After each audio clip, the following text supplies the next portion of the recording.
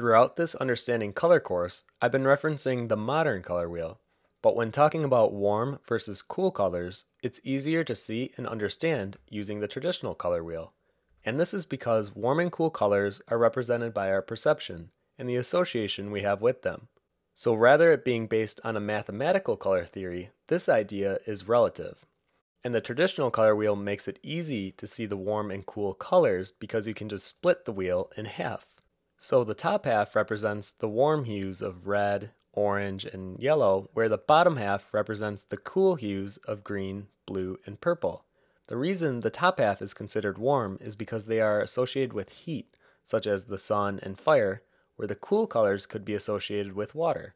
And warm colors are exciting and appear to advance, meaning they appear to come forward in perspective, where cool colors are calming and appear to recede, meaning they appear to move back in perspective. Now the challenge is to create harmony between the mixture of the two, depending on the mood or atmosphere you want to create. So for example, in a cold winter scene that is full of these cool hues, a small trace of orange will really stand out and complement the whole piece. But not all pieces have to be obviously using a warm or a cool palette. Sometimes it's the subtlety that can make all the difference. So let me pull up an example to show you guys what I mean. So here's the original painting, and I did some editing to create a cooler and a warmer version. And I bet it's pretty easy guessing which is which. But to show how similar these colors actually are, I color picked specific areas on the same point of each and put them above the paintings.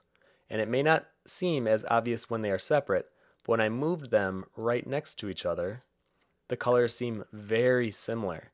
So it's the idea that it doesn't take much to create a warm or a cool palette and mood. It all depends on what you as the artist want to portray.